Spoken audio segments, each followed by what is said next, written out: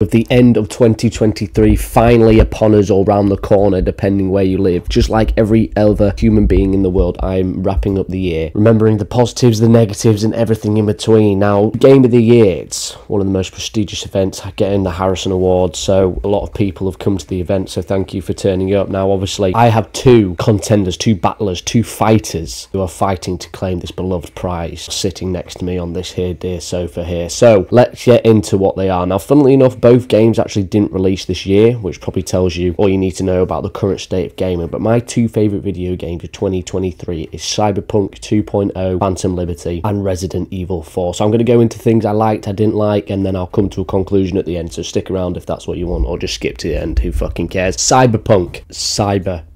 So my intro to Cyberpunk, I played it around 3 or 4 times now, I have to admit. So I played it first on the PS4 when that bad boy came out. All the bugs, all the glitches, I persevered and completed it. Not even a joke. Can you believe it? I deserve an award just for doing that. When the PS5 version came out, I played it again, and then I bought it on the PC when Phantom Liberty came out, because I did actually sell my PS5 because I went away for a little while. So if you have not played this game because you were thrown off because they decided to release it when it was as raw as when a chicken still has its feathers on, then I'd tell you need to get into this. One of the greatest games of our generation. Everything from the music, which, you know, I've even listened to on Spotify, which is weird, I don't do that, to the gunplay, the driving. Now, I suppose the biggest part to the new DLC is the choices and the repercussions of your actions. Even the smaller gigs, you know, the little green light things that most people won't even complete. They have multiple multiple endings, multiple ways to get results. If you do well, you will get more money, better weapons, even get better dialogue with some characters like Mr. Hands, for example. But that might not be the right moral decision, in terms of, is it the right decision for all parties involved? You know, if I hate the suit type people, I always want to fuck them up every time I do it because they're just greedy pigs.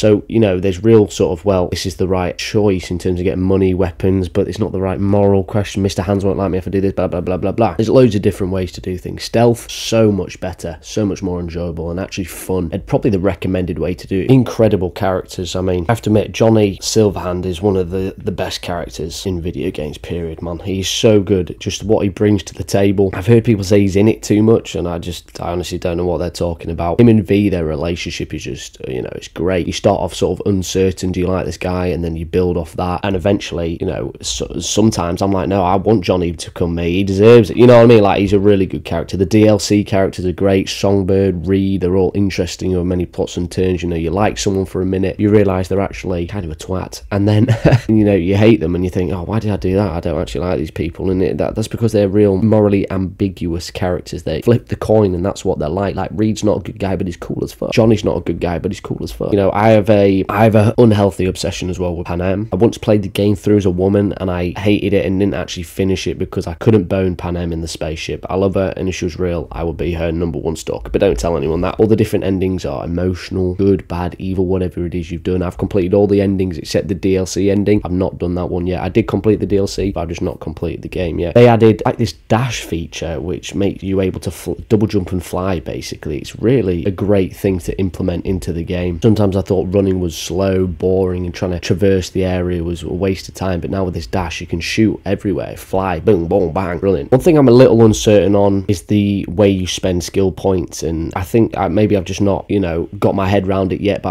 I'm a bit uncertain how it is. I think I preferred it last time, but it makes more sense how they've done it now. You know, you need to put these blue points in to get your yellow point, that sort of thing, so it makes sense, but I just haven't quite wrapped my head around it fully like I did the last one. But one thing I love is the cyberware. They completely changed how it works, so you can't just get everything. There's different rankings of cyberware, and then obviously you can't get too much or you become a bit of a cyber psycho. It's really cool addition, and I think it's a great way of dealing with it. You can't now just be an OP god. You've got to make choices. Do you want that? Well, you can't have that. If you want that, you also can't have that. It's good. But one thing I want to say, sort of like corporate greed is shown throughout the whole game, and yeah, it's kind of funny because corporate greed led to Cyberpunk's downfall, and yes, inevitable rise again, but you know, people forcing the game to be released when it wasn't ready. I found that funny anyway. But if you want to play this game, here's some advice. Play the game. You need to get past Act 1, do all the Jackie stuff, then do loads of side stuff, level up, upgrade, find cool weapons, cyberware, all that good stuff, meet cool characters. It's awesome. You'll fall in love with it. Finally, once you've had a good amounts of fun and you're getting maybe slightly bored, again, get back into the main campaign. Now, a few complaints, I'm balanced. I had 3 or 4 crashes, which is kind of annoying, but it happens. There's still quite a few bugs. There's this really annoying thing where sometimes people's faces don't load in and they're like smooth, like plasticine, like you can't see see that right. I don't know how to describe it. It's weird. I think the game is begging for a third person mode. I really do. I think, you know, similar to like a Bethesda title, we can, you know, go first, third, something like that. I think it's crying out for it, to be honest, and I think in the next game there will be. And just on the bugs, there were a few where things didn't work, things didn't happen, but most of the bugs were actually found in the DLC. There's my opinion on Cyberpunk. Good game, good game. Now we're going to go into Resident Evil 4. Now Resident Evil, just going to give you a bit of background. First Resident Evil I played was Resident Evil 4, the original, and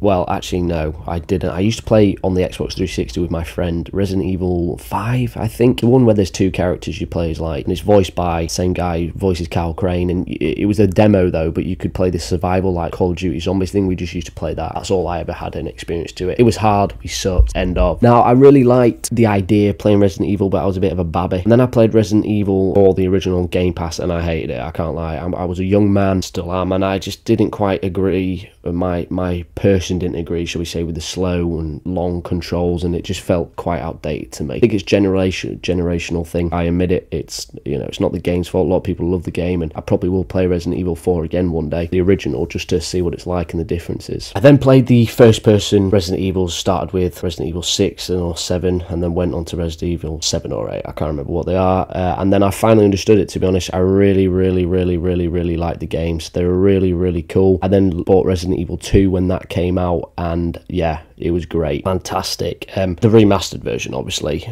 Leon is one of my favourite Resident Evil characters, so that when Resident Evil 4 was announced, my ears were immediately pricked up. So when I pre-ordered it, my expectations were high as Snoop Dogg on a Sunday morning, and boy, they were not only surpassed, they were smashed, beaten, bruised, pulped, broken down. I've not played many games back to back, but Resident Evil 4 I played back to back, straight back to back. Played it on the medium difficulty, you know, just normal, and then played it on the hardest difficulty because I was in love with it that so much, I can't deny. One thing I think goes unappreciated about this game is the actual map itself. So it's not an open world game, but it's like large explorable locations. You start on this boat, you have this huge area you can search around there, and the first time I thought I explored quite a lot, but it turns out I actually missed most of the important shit, like the really good pistol you get at the beginning. I realised this on my first playthrough, and in my second, you know, I took my time, I found everything, did all the secret little side stuff, tried getting as much money as I could to upgrade all the weapons I possibly could. There's a sense of progression in the game, it's quality. You start off, well, shite, to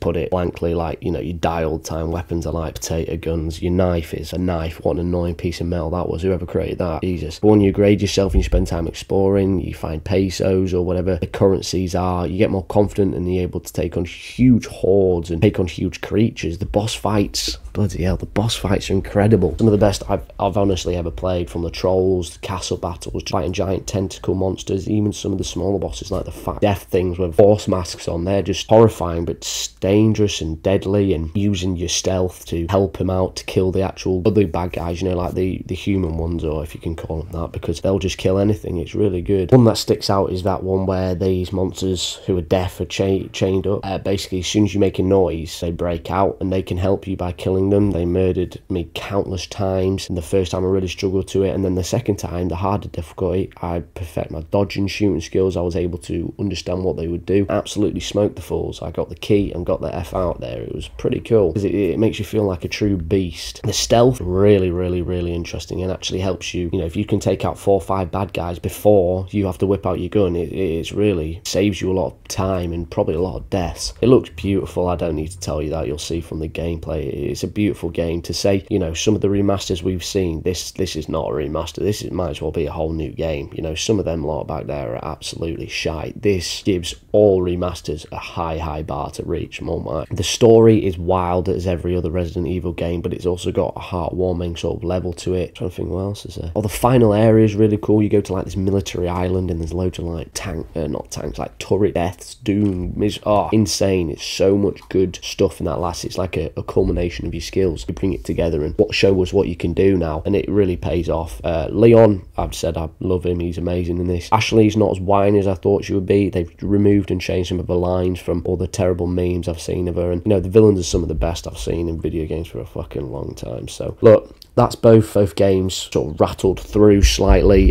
You know, I'm not a professional reviewer. If anything, I'm a donkey who plays video games to stimulate the brain. If you do that, then you'd enjoy these two games. Both of them are great, but there's got to be a conclusion. So after everything I've said, and I'm going to give you my honest thoughts. There was only one winner for me, I think, deep down. It's got an amazing story, amazing characters, good graphics, gameplay, stealth, gunplay, a crafting system, and I purposefully made that really unclear, as that could be probably 50 games, or at least both the games I've mentioned. So the winner, the one who takes the award home, you're welcome, Resident Evil 4. I love this game. Can't wait for more Resident Evil with Leon. I can't wait for more Resident Evil other stuff, you know. It made me play other games in the franchises, which I think is, you know, I bought 3. It's, you know, it was good fun for 30 minutes until the credits roll, but that's it. Let me know, you agree? Yay? Nay? Possibly? Take care, gamers. I salute you. Stay strong out there, and I want to know what you're playing in this new year. Let me know down below.